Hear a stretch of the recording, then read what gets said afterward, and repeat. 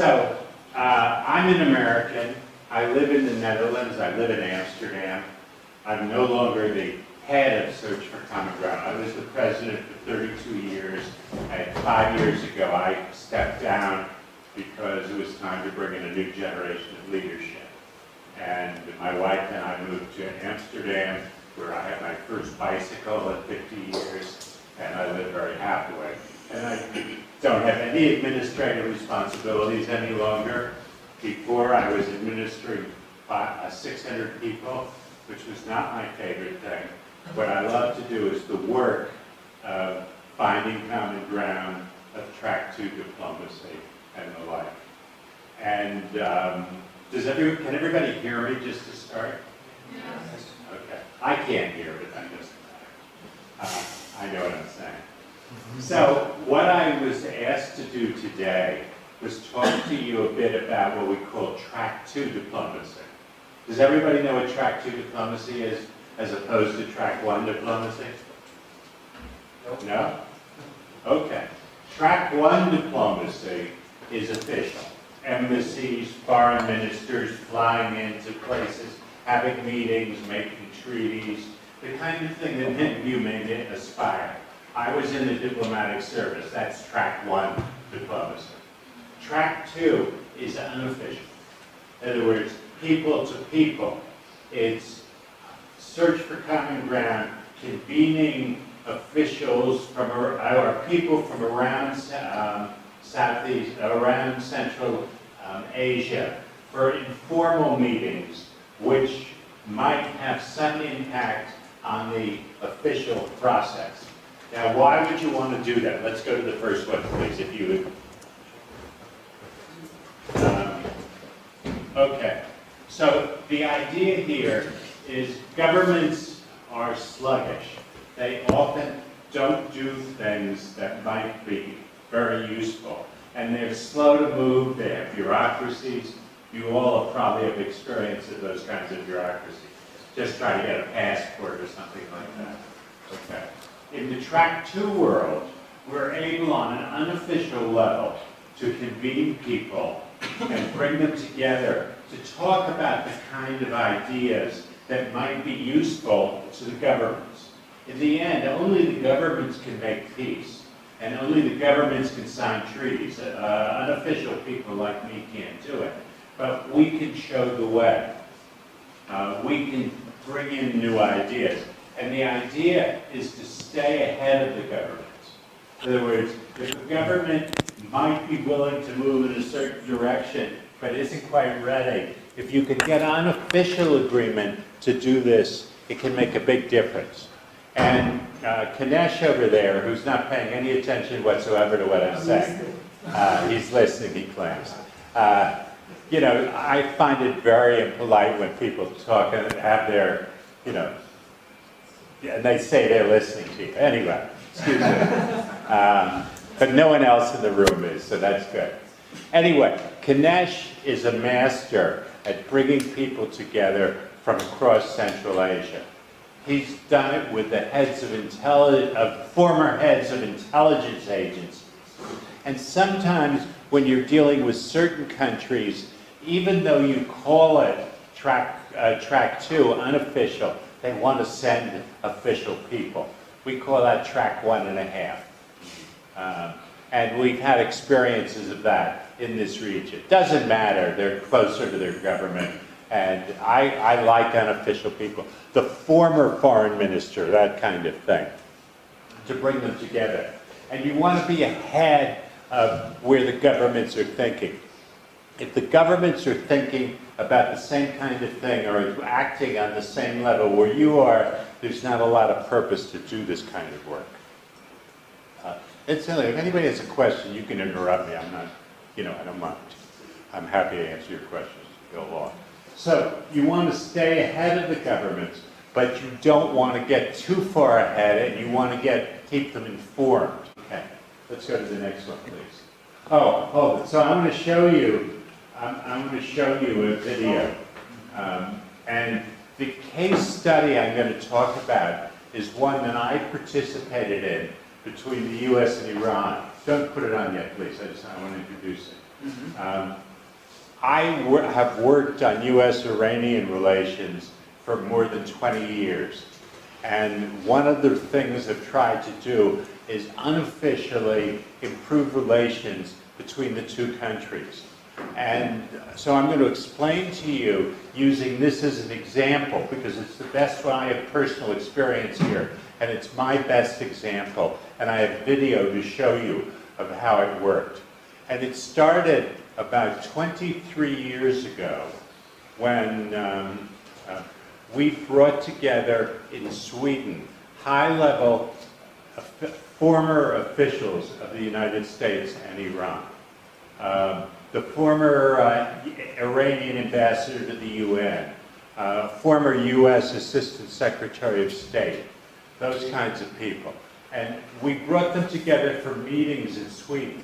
And we had the support of the Swedish government, so they gave visas to people. And this is a very big problem if you're going to do this kind of track 2 diplomacy, is you need to be able to get visas, and Iranians are not easy to get visas for in the West.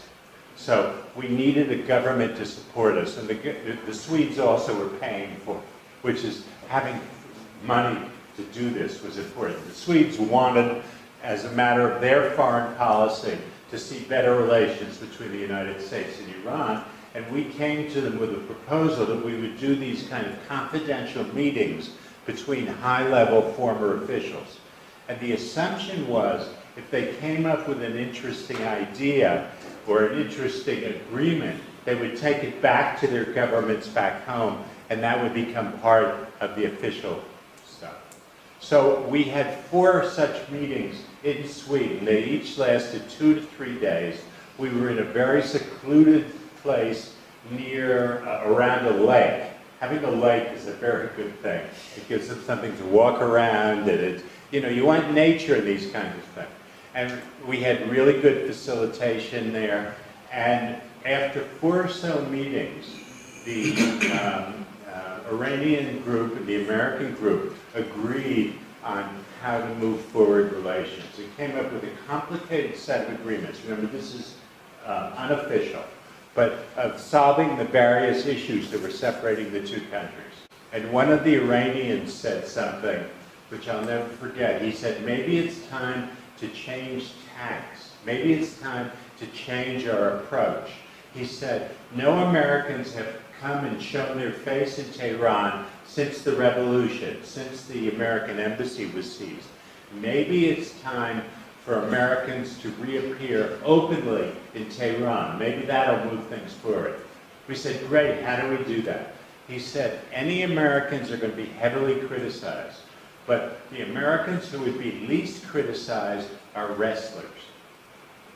That wasn't on my list. Everybody know what a wrestler is? Yeah, exactly. Kyrgyz, Central Asians are good, but Iranians are the world champions. And in Iran, and we were dumbfounded on the American side because it wasn't in our agenda.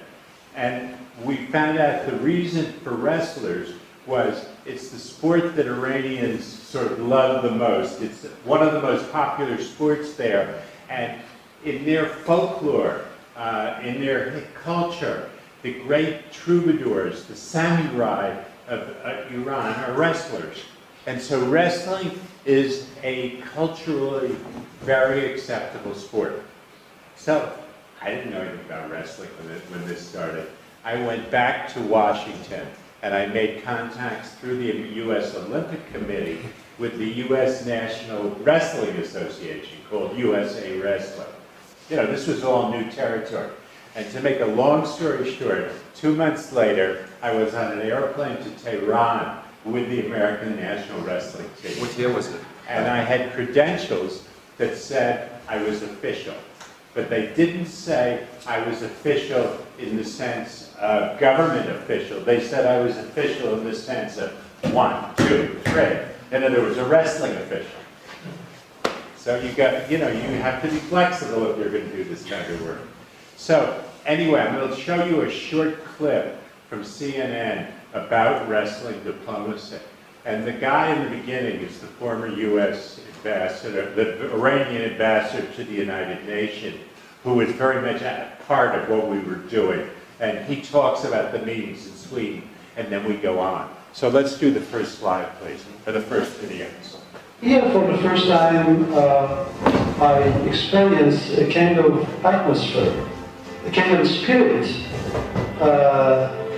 in a conference, in a gathering, which permits people to open themselves up without reservation and speak out of their hearts. So what did two presidents in Washington and Tehran do when they want better relations but are afraid the effort could blow up in their face?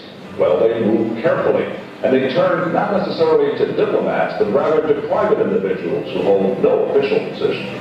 At this week's conference, Iranian and American diplomats spoke in generalities. But it is someone like John Marks who was actually doing something. Marks organized the visit of American wrestlers to Iran in February. It was the first time the American flag had been displayed there since 1979. When the wrestlers returned to the U.S., President Clinton invited them and searched for common ground to the White House in order to signal to the Iranians that he wanted to improve relations.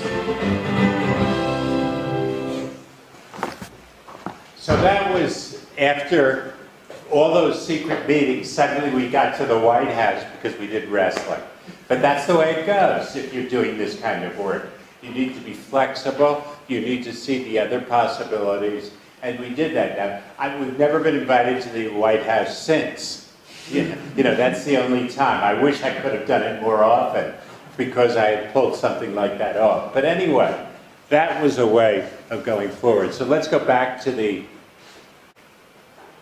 kinds of meetings that we were having in Sweden were deniable for the governments. In other words, the governments didn't have to say that they were responsible for any of the ideas coming out of it. And that's one of the attractions of this stuff to governments, particularly when relations are very bad, as they were with the Americans and the Iranians.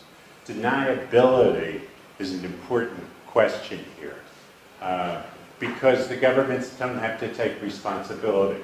And as you may know, governments hate the idea of taking responsibility for almost anything.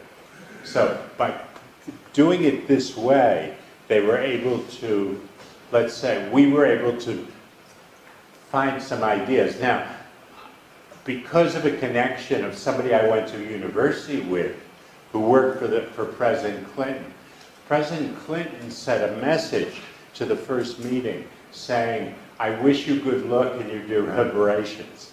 In other words, it didn't say anything substantive, but we were able to tell the Iranians that we had connections to the White House, and that was important. They had connections with the foreign ministry, and that was important too. So we went ahead. So let's go to the next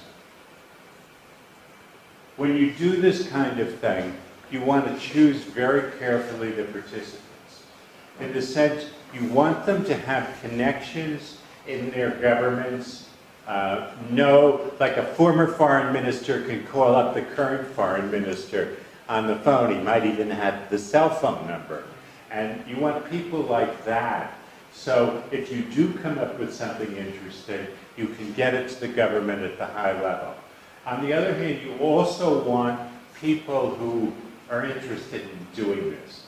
In other words, you don't want people who are going to sit there like this and not be open to new possibilities. And this kind of, who's open to new possibilities? Well, you need to do your homework. You need to find the right people and the luck. So. You need to provide a safe space. We were given by the Swedish government the use of a small hotel which was on the edge of a lake, as I mentioned to you. But and it was close to the airport in Stockholm. It was about 20 kilometers from the airport, so it wasn't a hassle to get there. And the other part about it, it was small enough that there were no other guests. We had about 6 Americans, 6 Iranians, and then a facilitation team of about 3. It depends what you call it, from Search for Common Ground. Okay, I'm paying attention. I'm moving right along. But having that safe space is very important. Okay, Just to 5, please. You want to have good facilitation and good process. Instead of having people face each other as the enemy, you want them to sit together taking on a shared problem. In this case, the shared problem was how can the US and Iran have better relations? Collaboration to deal with a shared problem rather than facing each other as the enemy is what you're trying to do from a facilitation point of view. And facilitation is hugely important. In most diplomatic meetings, people give speeches and talk at each other and they don't really get into stuff. We can get into it on a human level.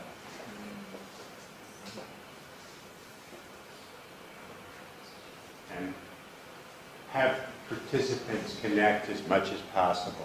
Make sure they eat together. Don't have them sitting on opposite sides, Iranians here, Americans here, staring. Mix them together. Give them time to talk. Give them an opportunity to talk about their children and their grandchildren. You know, make them see that there's human beings on the other side. And that is incredibly important because people tend to stereotype their enemies. They tend to say they are hopeless, or you can't talk to people from fill in the blank, or like, you probably, here you do this naturally, I assume, because we have people from many countries together. But if you had your political leaders, they might not connect with each other as human beings. So we would try to work for them to also have the human connection. That's French. It means in French, one becomes engaged and one sees what the possibilities are. We became engaged trying to find better relations, and we wound up with wrestling. Now, that wasn't our original plan. We had no idea that was where we were going. But you need to be flexible when you do this. And if there's an opening, you want to go for it. You don't want to leave it alone. For us, the opening turned out to be wrestling, which was on nobody's agenda when we started. Okay. Woody Allen says in the movie Annie Hall, 80% of success is showing up. 80% of success is showing up. And that's really important in this world, in the world of track 2 diplomacy. You have to keep at it. It took us 4 meetings, 5 meetings to get to wrestling. And I've been doing this for 22 years. And, you know, I'm starting to learn things. And you get better, and you put things in place, and they make a real difference. So let's go back to the video. Let me set it up first, but it's the next one. Okay, yeah, exactly. We had been doing this work for all these years, and what had happened was we had good connections between the Iranians and Americans on a high level. And we were actually talking more to the high-level Iranians and keeping the Americans informed. There was no secret about that, of what was going on.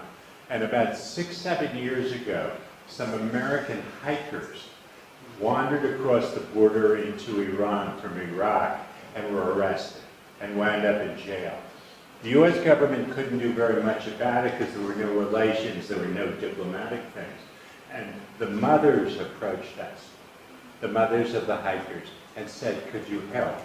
And I had running this project for me, a retired American ambassador who knew Iran, knew Iranians, and he started a whole series of meetings with the Iranians in order to try to get the hikers released.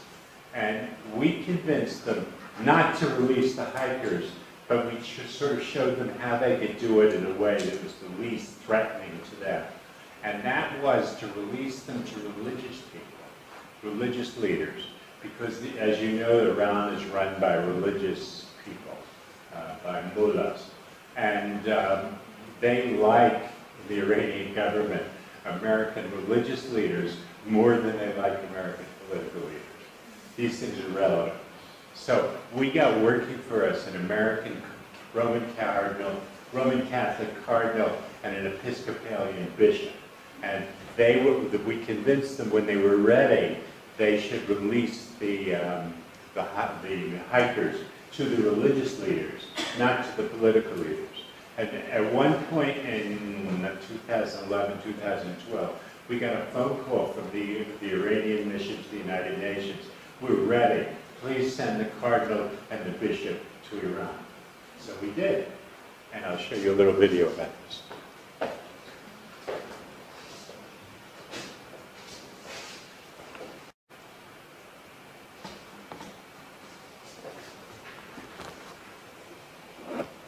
15 years, Search for Common Ground has been trying to improve relations between the United States and Iran.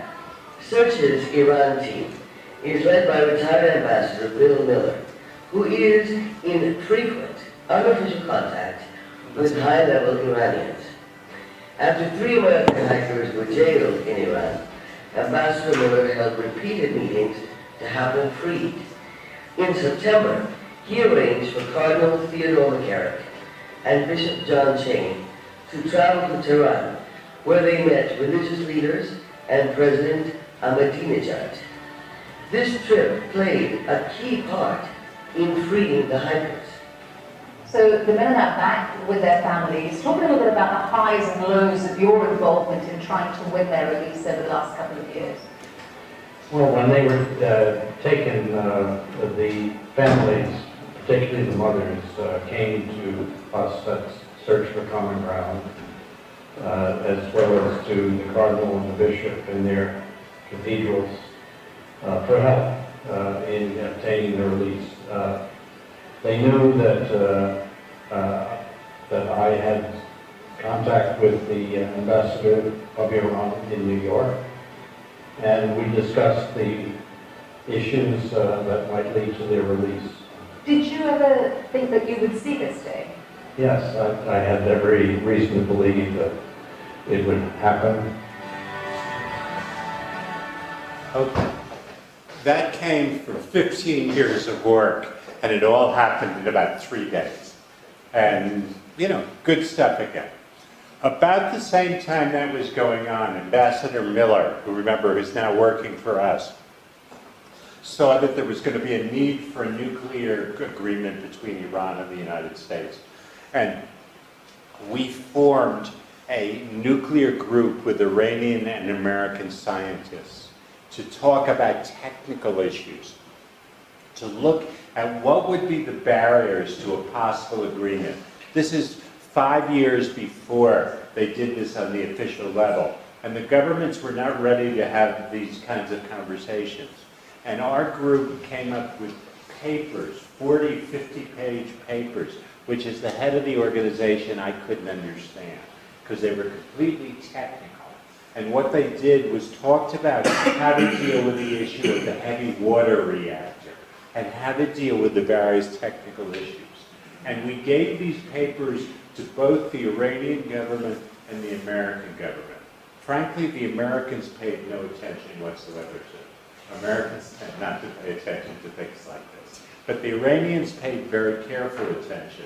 And what they saw was it was possible to have an agreement without selling out, without, you know, that was in their interest too. That could be an equitable agreement, because that's what we were trying to do, is on a technical level, find a win-win kind of agreement. And after it was all over, in other words, after the agreement was signed, Zarif, the Iranian foreign minister, gave us credit. He said there wouldn't have been an agreement without us. And we were very proud of that. That represented 20 years' work, and that was fabulous. Zarif said it at a reception, and we don't have any video, but we do have John Kerry, the American Secretary of State, saying something similar. So I'll show you about 30 seconds of John Kerry. Next video, please. Make no mistake, real peace is a presence of something, not an absence. It's the presence of economic opportunity, of education and health, of human rights, the rule of law, and the chance for people to grow up and grow old without fear. But building that kind of peace is not something that can be achieved and then just taken for granted. It requires constant effort and a sustained and deeply felt commitment. Since its founding in 1982, the search for common ground has demonstrated exactly those qualities. Your work in Burundi helped to prevent genocide in the early 1990s. Near the end of that decade, you organized the first American visit to Iran since the 1979 revolution. And during the Iran talks, the fresh ideas that you provided helped us to achieve a breakthrough on the Iraq heavy water reactor. Okay. So let's go back to the other stuff, please. Thanks for doing this. It's all right. We're on page 17.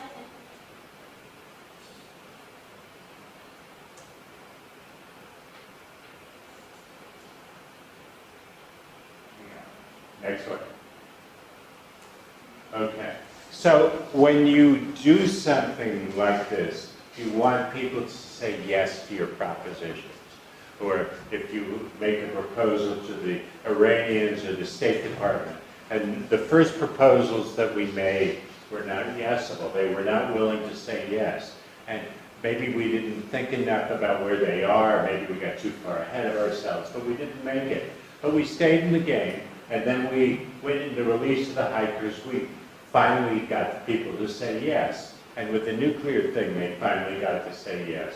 The world changed in the direction we thought it should. There's an old saying in the United States, it's easier to ride a horse in the direction it's going. You get that? It's easier to ride a horse in the direction it's going. If it's going the other way, if history's going the other way, you've got a problem. Okay, so let's go on. Back to finish. Aikido is a Japanese martial art. Anybody here practice Aikido? In boxing, if an attacker comes at you, you go bop, and you try to knock them back on their rear end and reverse their energy flow by 180 degrees. In Aikido, if an attacker comes at you, you accept their energy, you divert it by 5 degrees or 10 degrees, and you find a way to make both of you safe. And that's what we were trying to do there. If you frontally attack a problem, it's much more difficult, if not unlikely, that you're going to be successful. In the beginning, when we gave the grand solution for all the problems, was too much of a frontal attack. And what we needed to do was blend with the problem, which we eventually got. You'll learn some lessons when you do the work. Last one. And then, this is a German word, Fingerspitzengefühl. It means to have a touch at the end of your fingers, an intuitive touch, which also is very important in this kind of work. To know to go this way, not that way. To take on this project and not that project. To know that this issue is right, not that issue. And I don't think you could get a master's in Fingerspitzengefühl. Maybe you can, but I've never been able to teach it or learn about it. It's something you have. On the other hand, you don't want to go 100% in this direction. My father used to tell me, if 3 people tell you you're drunk, you better lie down. In other words, if people keep telling you that this is the wrong way to go, you at least should listen seriously to them. But you also need to follow your intuition. So I think there needs to be a balance. It's not 100% intuition, and it's not 100% mental cognition kind of things. It's a balance. So with that, and I'm sorry I'm a little over time, but what the hell. So does anybody have any questions or would like to say anything? And if you do,